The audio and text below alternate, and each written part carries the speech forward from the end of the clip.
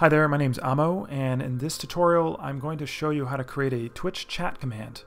That basically means that whenever somebody types in a special keyword into our Twitch channel chat, it will cause something interesting to happen on our broadcast.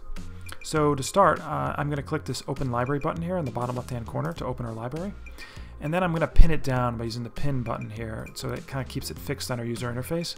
It'll make things a little bit easier to work with moving forward. So the first thing you want to do is add a Twitch alerts. So we're going to hit this plus button here on the left side, and then I'm going to add Twitch alerts.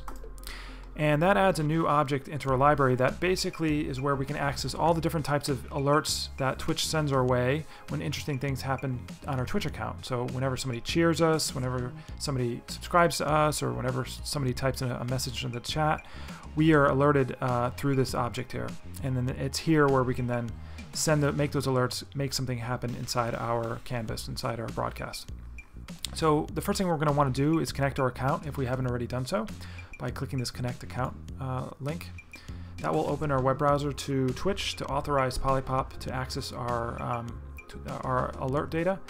So I'm going to go ahead and authorize it, and then once it says that PolyPop is authorized, we can just close the web browser, and you can see that it's now connected. So if we look at the bottom here, we can see this chat alerts line. I'm going to just hit the plus button here to add a new chat alert. And if we expand the chat alert item that I just added here, you can see that it has a few properties. The command property is where we can basically type in whatever word we want to look for to trigger this command alert.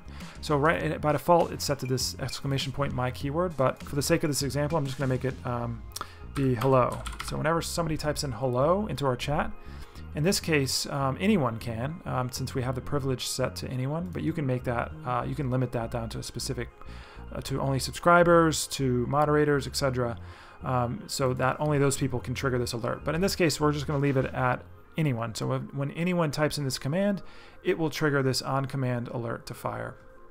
So all we have to do now is just connect this alert to things inside our space, things inside our broadcast. So I'm going to have it do two things. I'm going to have it emit some particles when somebody types in hello, and I'm going to have it also write the name of whoever typed in hello onto our broadcast. So let's start with the particle effect. So I'm going to hit the plus button here. I'm going to go to 3D, and I'm going to add 3D particles.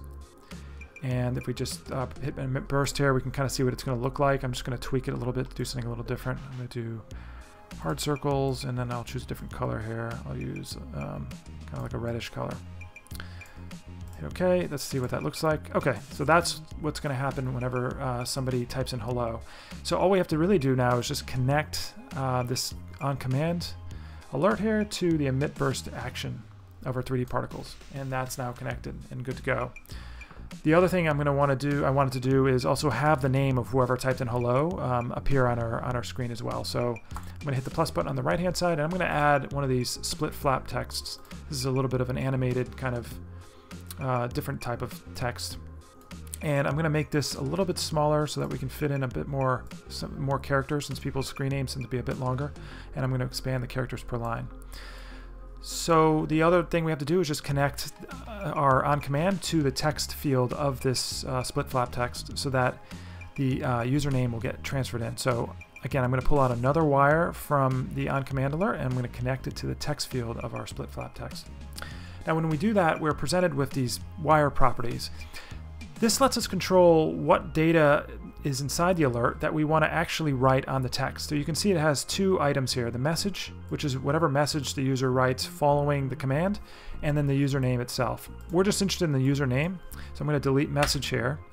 So basically this just says take whatever username is in the alert and make it the sole text of our alert, of our split flap text. So if I close this wire property, we can fully test this by clicking this test button here. When we hit test, it's going to generate the command, and you can see now that our username, along with the particle effect, is set on our split flap text.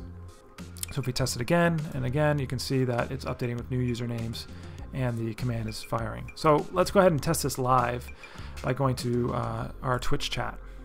So I'm going to open our stream manager here, and then I'm just going to pop out the text so that we can kind of look at it simultaneously with the app. And then I'm just going to minimize this.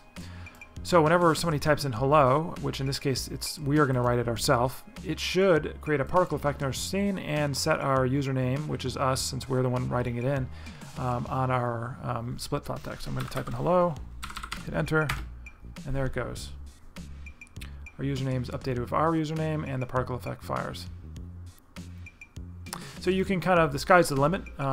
You can create multiple chat alerts. You could look for specific characters, keywords, and cause all sorts of interesting things to happen. You could switch scenes. You could, do a little animation. You could cause things to fire, things to emit.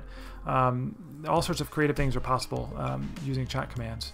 So I hope that was interesting, and I will see you next time.